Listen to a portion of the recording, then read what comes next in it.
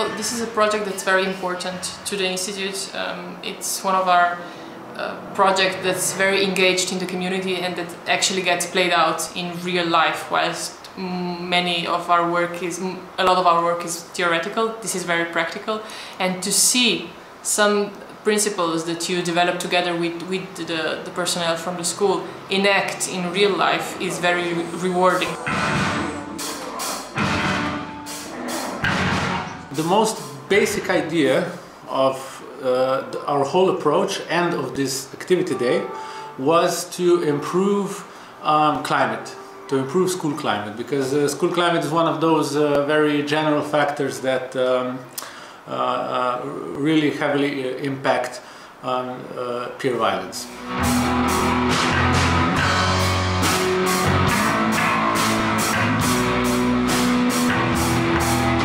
To prevent violence, I think one of the most important aspects, one of the first aspects is to recognize violence, to see what is violent behavior and what is not.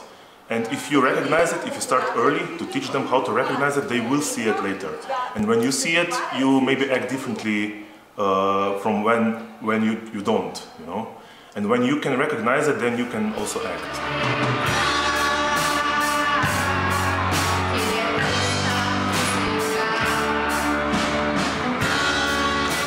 One of the ideas, it's an idea that raises peer violence awareness. The idea is that every student makes his own t-shirt. So every student gets a t-shirt and they draw or write something that makes them feel safe. So basically it's a shirt that serves as a violence shield. So they said that we need to have words mostly in Slovenian, but some of the kids also did in multiple languages. So it then was like in Norway language, in German, and in Italian, in French. I did it in Slovenian.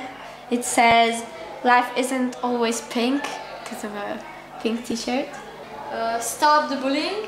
If you're a witness, do something. Don't just stand there and watch. Be confident and stop. If you're being bullied, you have to tell the bully that he has to stop.